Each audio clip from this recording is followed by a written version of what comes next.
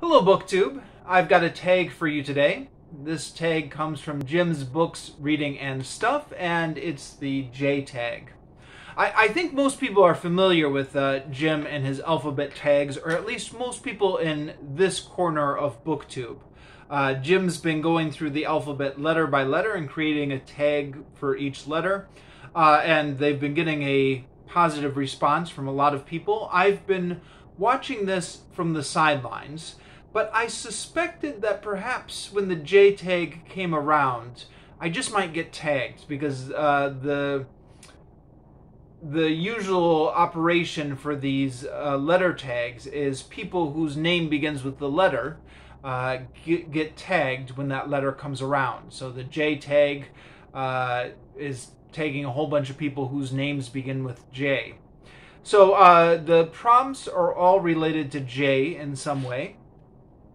First one is, J is for Japan. What is the last book you read by a Japanese author?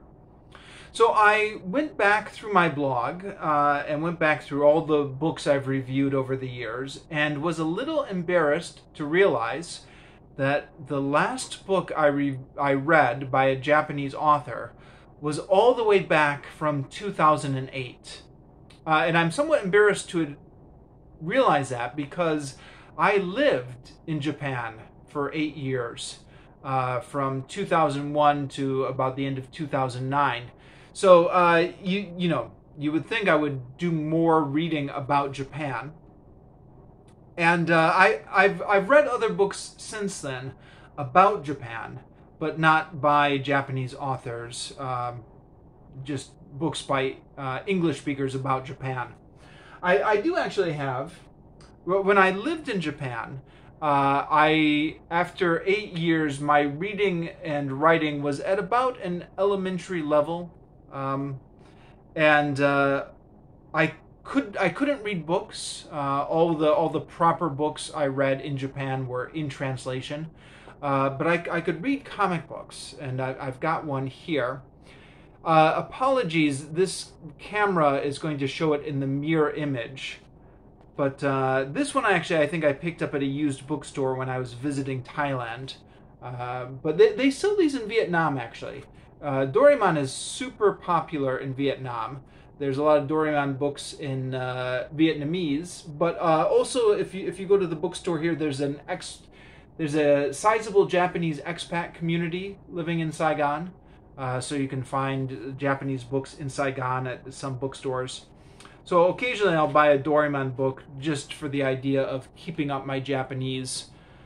So if comic books count, then maybe this one. Although I didn't actually read it all the way through. I just kind of flipped through it, read a couple pages, see how much Japanese I still remember, and then move on to something else. Reading in a foreign language, even a comic book, requires some cognitive effort. And I find that I'll just read it for a couple pages and then move on. So the last proper book I read by a Japanese author, but in English translation, was The Last Shogun by Shiba Ryotaro, or Ryotaro Shiba. Apologies for the bad pronunciation. Even after 8 years of living in Japan, I never got my tongue around what they call the liquid consonant, which is the Japanese R sound, which is somewhere between an L and an R sound in English, and I never really got my tongue around it. Very early on, actually, I had Japanese friends tell me that I was pronouncing it wrong, and it was difficult for me to understand, for them to understand me. And then ever since then, I became self-conscious about it, and then my pronunciation just got worse.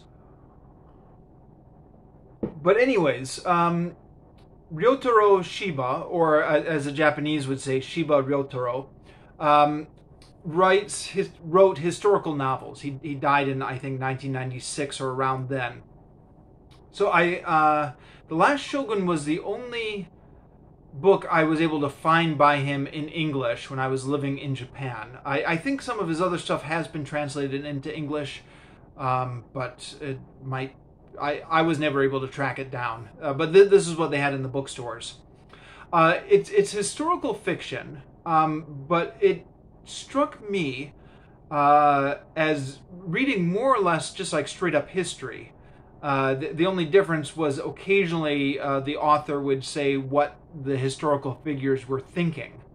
But other than that, it wasn't like written up like we would think of historical fiction in the West, where, you know, they set the scene and there's dialogue and, you know, where it's really written up as a novel. It seemed to be like written up as history with the author taking some dramatic license in terms of what the characters were thinking. But Shiba Ryotaro was a very popular historical fiction writer in Japan, and my Japanese friends would talk about him in very admiring terms. He was very popular for people who like history, and seemed to be a very popular author generally in Japan. So I'm sorry that I never read any other books by him, never came across any other books by him in English translation. Yeah, maybe if I ever stumble across more books by him, I'll try and remedy that. Okay, next one. J is for Jamaica. What's the last book you've read from the Caribbean? You know, I went through my list and I could not find anything. I know I read some Caribbean authors for like a history of world literature class I took back in college, but I could not remember their names now, so I'm going to have to pass on this one. Jane is for Jane Austen and July. And this is asking, what are you reading for Jane Austen July, which is a booktube event going on now. So I'm going to have to make another confession here. I am not reading anything for Jane Austen July, and for that matter, I've never read any Jane Austen. Sorry, I'm going to have to remedy that. What am I reading right now for July, though? Well, in July, I was reading The Moral Animal, which I just finished. And then for the rest of July, I'm working on the grammar book and the Brothers Grimm, and have been talking about these in weekly reading vlogs. Next, J is for James Joyce. So what books have you read by James Joyce? So James Joyce is an author I encountered in my college literature class. College in the American sense, meaning kind of equivalent to, I think, what would be university in England. And I really struggled with James Joyce. I struggled with all of the modernists. I had been expecting to like James Joyce because, you know, he had a reputation for kind of the artsy crowd liked him, and I had kind of fashioned myself as an artsy intellectual, or thought I was. But then after reading The Modernist, I thought, nope, this is not for me. I'm actually not artsy. I like my books to be very straightforward, like straightforward narratives, straightforward histories. I was not smart enough to get it. So we read in that class Portrait of an Artist as a Young Man, which is one of the easier James Joyce books. At least one of the... Yeah, actually, I shouldn't say that. There are easier books, like Dubliners, his short story collection, has a reputation for being much more straightforward. I've not actually read it, but I'm familiar with it by reputation. But in terms of like the modernist experimental James Joyce, Portrait of the Artist as a Young Man is one of the more accessible ones. You've got to work a little bit at it, and there are sections of it where it kind of lost me, but on the whole I understood it. And because we were reading it for class, we would come in for the lectures every day, and you know we'd be assigned like a couple chapters, and then the professor would discuss it. And as the professor was discussing it, I would be like, I get it now. A lot of stuff I would never have picked up on my own. The professor explaining made a lot more sense to me. Jim, the original creator of this tag, mentioned that he had quite vivid memories of the section on hell.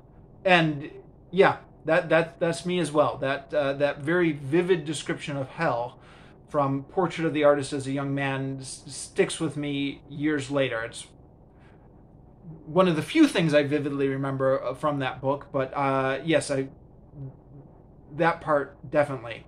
I remember the professor talking about it and saying, the professor was saying, you know, James Joyce is an atheist, but he wants the reader to understand that he's, you know, sometimes Christians will say, oh, you know, those atheists, they're just atheists because they're too lazy, or they don't, you know, quite realize how their soul is at stake. And James Joyce doesn't want to be accused of being lazy or not having done his research or not realizing what's at stake. He wants to say in the book, I fully understand the doctrine of hell. I fully understand, you know, what the Christians think this means to me, for me, as an unbeliever, now that I'm rejecting the church. So, you know, whatever else you can say about me, you can't say that I've not thought about what the doctrine of hell means. At least that's how my professor explained it to me, which was not at all the impression that I would have gotten from the book. If I had just read it without anyone explaining it to me, you know, you would have thought that James Joyce is some sort of evangelical Christian who's trying to frighten the unbelievers into belief, or I would have it anyways. But yeah, that section on hell seems to be the part that everyone remembers. After I had finished that book, because, you know, when you're at college, you've got to buy all your books for the course.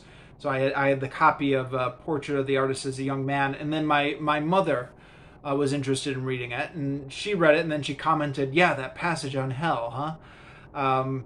I think it's just what strikes everybody about that book. Yeah, so this being BookTube, I'm sure I don't need to tell anyone out there that the Portrait of the Artist as a Young Man acts as kind of the prequel to Ulysses. It starts off with the same main character, Stephen Dautilus. But my professor warned us that Ulysses gets much more difficult, much quicker. And I thought, okay, you know, if Portrait of the Artist was a struggle for me, I'm not going to go on with Ulysses. I was fascinated by the James Joyce use of Icarus and Dautilus as metaphors for artists, and how artists fly too close to the sun. I had been a big fan of Greek mythology when I was younger, but I'd never kind of made the connection about the metaphor there. I thought it was just a moralistic story about a boy who doesn't listen to his father, and then he gets what's coming for him, as a lot of these fairy tales are. But I never considered it as a metaphor about flying too close to the sun and how this could be for artists. So that part as well stuck with me, and the whole name of Dautilus. But yeah, never went on to Ulysses. And the professor himself, he was talking about Finnegan's Wake. And the professor said something to the effect of, I can't claim to have read Finnegan's Wake. I sat next to it for several weeks, but I'm not sure I read it. But by which, of course he means his eyes were going over the words, but the meaning was largely indecipherable to him. And this was my college professor who I relied on to explain much of the modernists to me. I thought, okay, well, if he couldn't understand it, then I'm not even going to try. And, these modernists, at least the impression I got, largely made a game of being indecipherable or making the reader work to decipher them. And I thought, no, I'm not interested. Not interested in that game. So yeah, never came back to James Joyce after that. Okay, next one. J is for joke. Tell some sort of a joke about a book, or bookish joke. So a man's in the library, goes up to the front desks and said, can I get a large hamburger and fries, please? And the library clerk says, sir, This is a library. And the man says, oh, sorry. Could I get a large hamburger and fries, please?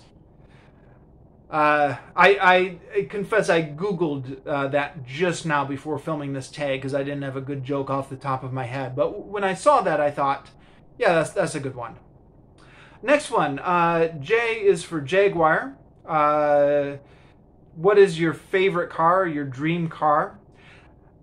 I'm going to have to pass on this one again. I'm not a car guy.